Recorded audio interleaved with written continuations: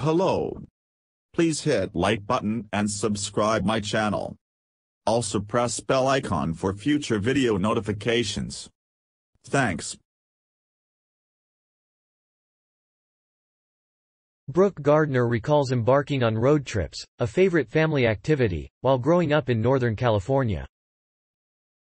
Her father, an oceanographer with the United States Geological Survey, would stop the car to point out rock strata and recite the scientific names of plants to his wife, a library and IT budget director at Stanford University, and their children.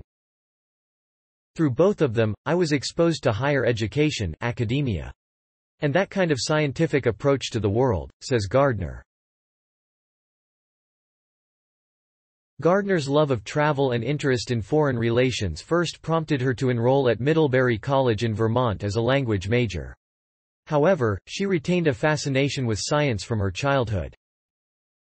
I had to choose.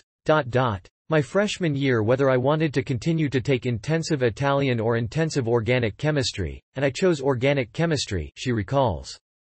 After graduating with a degree in biochemistry in 2006, Gardner began a PhD program, also in biochemistry, at the University of California, UC, San Francisco, working under molecular biologist Peter Walter. Her doctoral research focused on the stress-induced unfolded protein response in the endoplasmic reticulum, Science, 333-1891-94, 2011. But the work inspired her interest in the versatility of other cell organelles, particularly the mysterious peroxisome, an organelle that is involved in cell metab. I got really interested in the peroxisome because it's a place where cells can make a completely new organelle according to what they need, Brooke writes in an email to the scientist. It seemed like an area where there were a lot of open questions and where I could try to make an impact.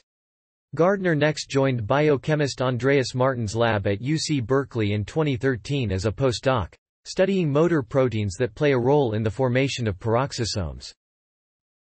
In a follow-up study, the team showed that this motor complex also unfolds another protein, PEX15, which allows the complex to import other proteins from the surrounding cell matrix, among other functions. Nat Commune, 9-135, 2018.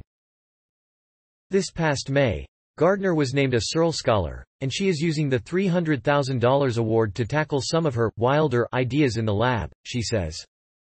Her team has already conducted a large screen looking for novel genes affecting peroxisome functioning in human cells and is beginning to analyze the results.